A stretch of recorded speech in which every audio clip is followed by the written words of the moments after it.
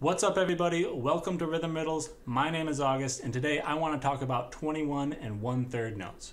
What are they? Where do they come from? And how can you utilize them in your playing? Now I'm going to come at this idea from the perspective of a drummer. But just like any other rhythm, 16th notes, 8th notes, or quarter notes, any instrument can use 21 and 1/3 notes, not just the drums.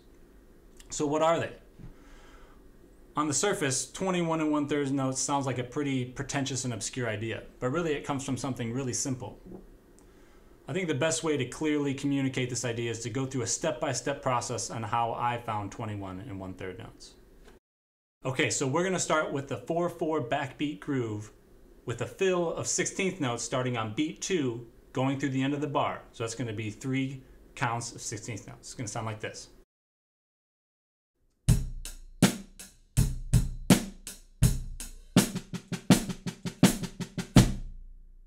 Now what we're going to do is move the pulse from the beginning of each beat of 16th notes to every 3 16th notes. You'll notice that the pulse on the snare drum and the quarter notes on the hi-hat are now going to be offset.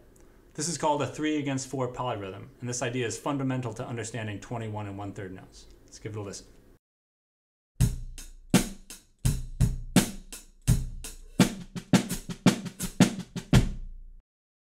Now what we're going to do is isolate that fill, those 3 beats of 16th notes. You'll notice that those resemble a bar of 4/4 split into 8th note triplets. In both cases we have 12 notes, and in both cases they're split into 4 notes of 3. So if we forget about our hi-hat pulse for a moment that was playing quarter notes, we're left with this bar of 12 notes, or 3 counts of 12 notes, that sounds just like triplets. Okay, we're getting really close to playing 21 and 1/3 notes. Now what we need to do is take our bar of 4/4 that used to be our fill, now there's no hi-hat, and change those triplets for what are going to be 16th notes. In other words, the pulse is going to stay the same, but now we're going to be filling those spaces with 4 notes and not 3. So instead of this, we're going to have this.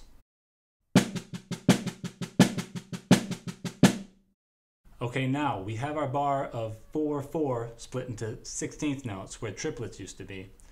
Now it's going to get a little weird. We're going to bring in our old hi-hat pulse. To make this a little clearer, I'm going to play the old fill and then the new fill with 21 and 1/3 notes. You'll notice in the old fill we have groups of 3 16th notes. Now all we're doing with the 21 and 1/3 notes is taking those, what used to be 16th notes, and filling where there used to be 3 with 4 even beats. So here's the old fill.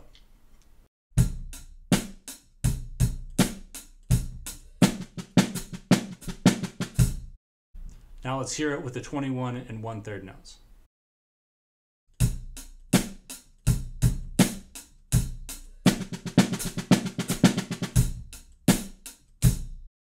So it's kind of a weird sound. Let's listen to it again. Old fill.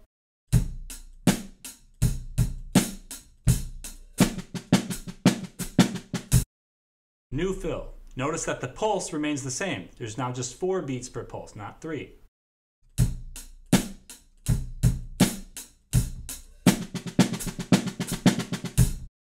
Now let's push this idea a little further. If you can fill that space with 3 notes, if you can fill it with 4 notes, why not fill it with 5? Let's see what that sounds like.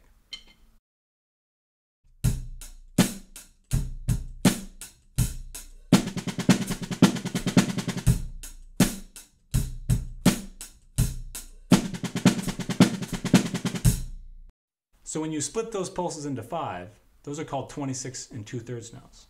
Now where are these weird names coming from? 21 and 1/3, 26 and 2/3.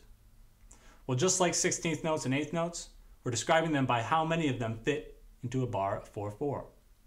So if there are 16 21 and 1/3 notes in a bar of 3/4, we divide it by 3, multiply by 4, that gets us to 21 and 1/3. Same thing with 5s. There are 20 of them in a bar of 3/4. Divide by 3, multiply by 4, that gets us to 26 and 2/3. Now, there must be a more elegant name for these out there. If you have any ideas, please send them to me. It just happens that 21 and 1/3, 26 and 2/3, they just describe it precisely.